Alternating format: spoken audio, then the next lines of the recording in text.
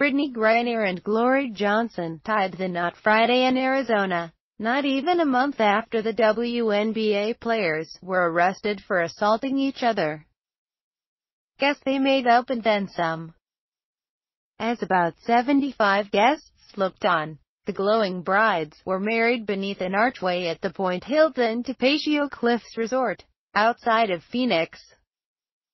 The theme was Desert Elegance, in the city where Griner plays center for the three-time women's pro basketball champion Phoenix Mercury.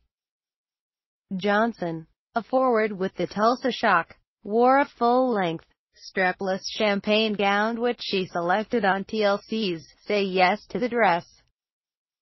The couple were engaged last August. In April, Brittney Griner and Glory Johnson made news after an argument at their home in Goodyear, Arizona.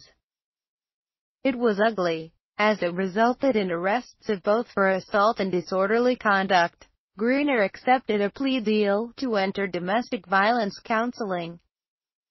Johnson enrolled in counseling voluntarily. Charges against both were subsequently dismissed, and Griner issued a humbling statement. "It is never okay for an argument to turn physical. This will never happen again, and I take my relationship and my responsibility as a role model seriously. I am committed to making positive changes, and I plan to use what I have learned to set a good example and help make a difference in the world." Congratulations to the couple on their wedding, and we're glad they have put this incident behind them, rather than let it define them.